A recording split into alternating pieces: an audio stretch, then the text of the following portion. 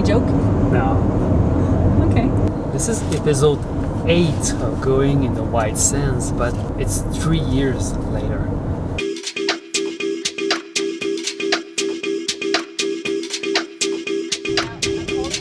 Yes, now you're holding it. We just drove for 5 days again from Montreal to New Mexico. And I feel like I'm not ready because now it's getting so important. There are so many small things to think about. I think we have to go back to the source, which is like to connect to our like playfulness and creative mindset. We don't have like the pressure of having to produce something because that never works. Yeah, no, I really feel like I'm not ready, but I've never been that prepared Exactly. to go there. Never. Yeah. We want to make sure that we not only do we like create the best we can, but also like that we are fully enjoying the moments. Yeah, exactly. Yeah. The topic tonight is perfect focus and crisp images. So if we start with the focus, and this is something that I wouldn't naturally talk about because I feel like it's just like a quick thing to do. But when we do workshops, it feels like this is what people struggle the most with, having the focus right, because we're in the dark and that's not easy. I always disable the autofocus from the shutter button. I also disable the continuous autofocus, and I leave my lens on autofocus, but if I do a half press on my trigger, nothing's happening.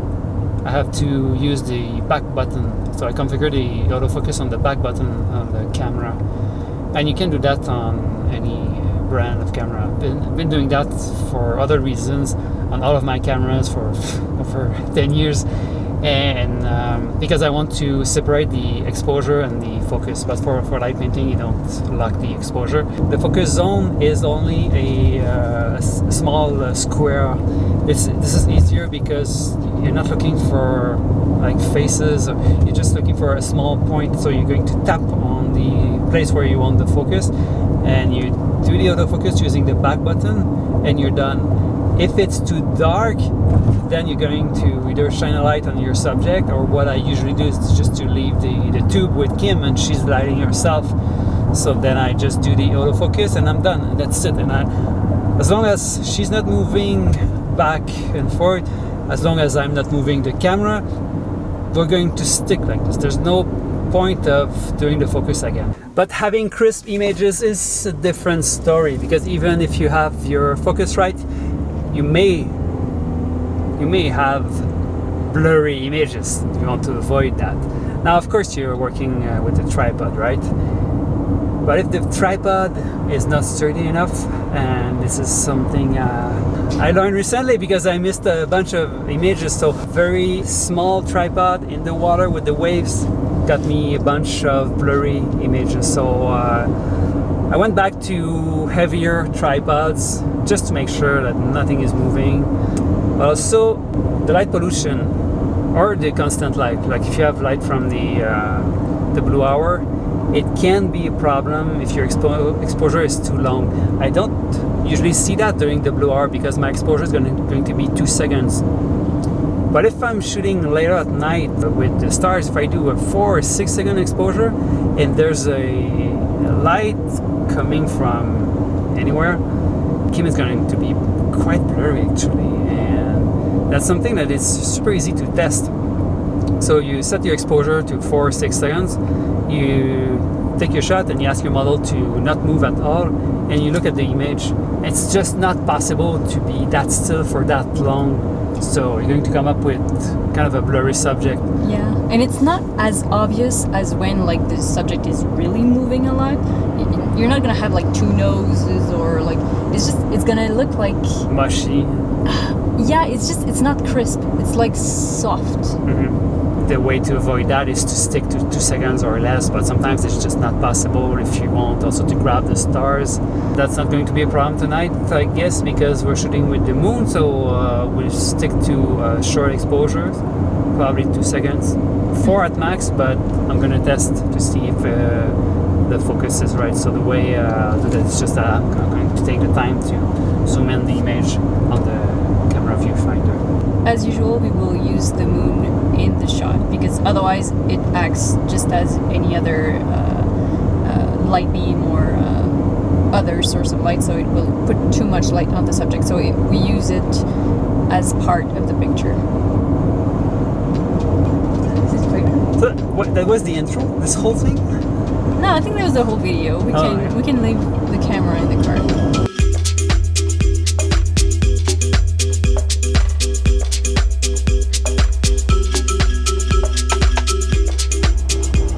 This place is so unreal.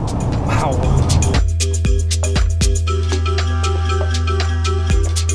This is so perfect. This is so perfect. This is so perfect. Ah!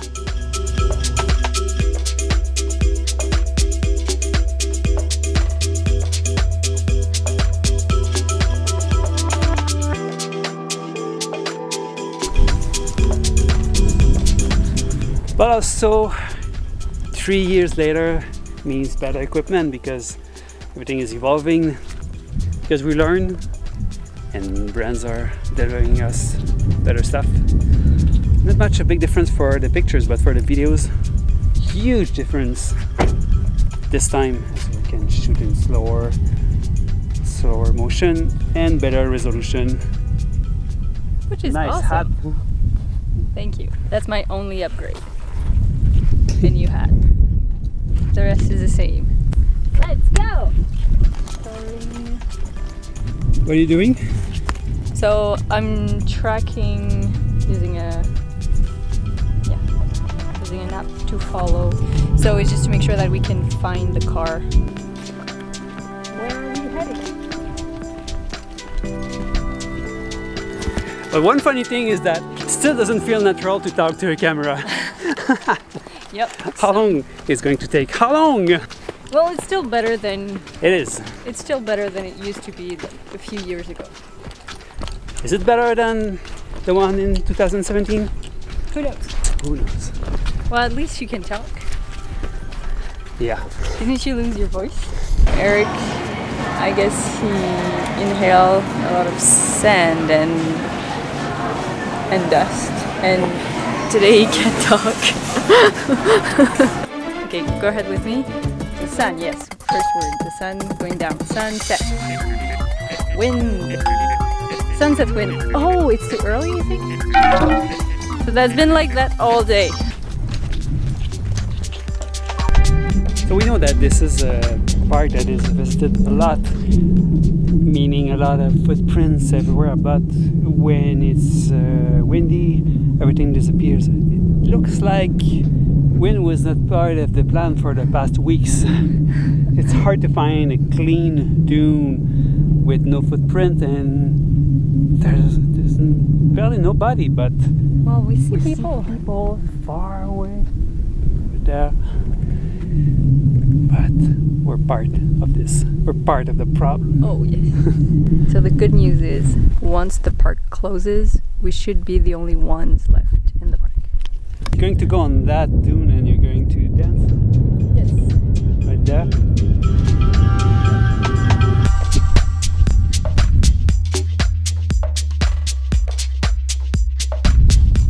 That was beautiful. Okay, we just finished a dance session for maybe an hour. The light was so great. I'm not sure if I'm allowed to put any images, but if yes, I'll put that right over here. And now we're totally late for the light painting. Okay, so I'm currently testing the framing with my phone because I'm late. We have nice lines with the dune on the left, on the right. That glow is beautiful. The plants are in the way, but I feel like they're going to disappear. I feel like they're going to disappear later when it's going to be dark.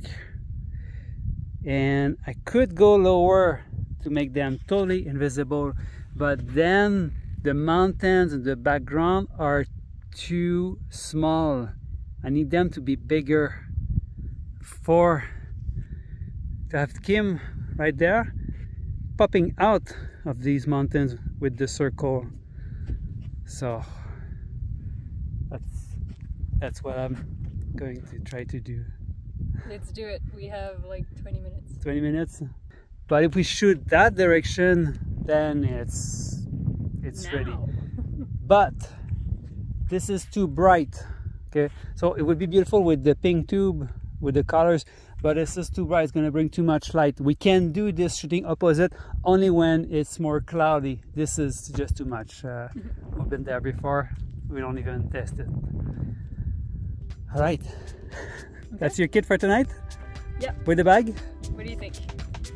Yeah.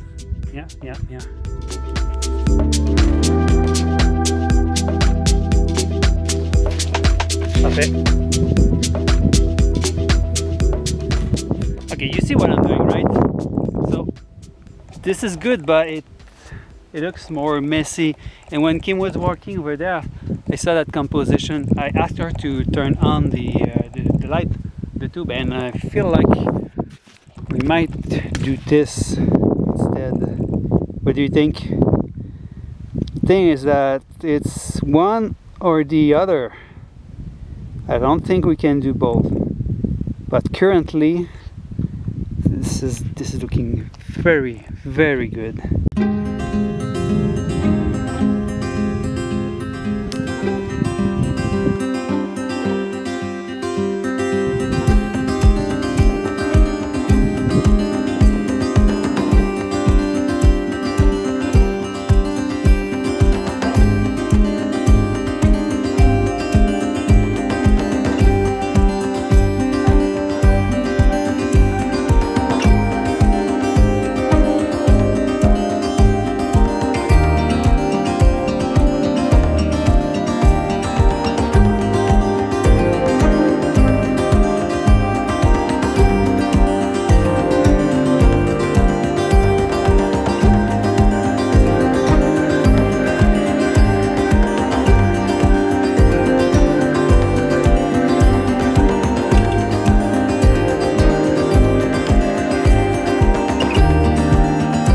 The blue hour was not a success, and then the moon was at the right level, but technically it was okay, but no magic. And I was about to just cut it off, just go home, and I thought, okay, maybe we try a last dune, and boom! Boom! I didn't film. I should have filmed, but I didn't. But this is the image. That's it. That's it for me. If you want to add something, that's it for me. Well, haven't seen. Well, I was like the glow. I don't know, the ring around the halo. The halo, yeah, it was visible like with the naked eye, so it was a nice spectacle. Yay! It was a good first. Oh. It was a good first night. Okay. See you tomorrow.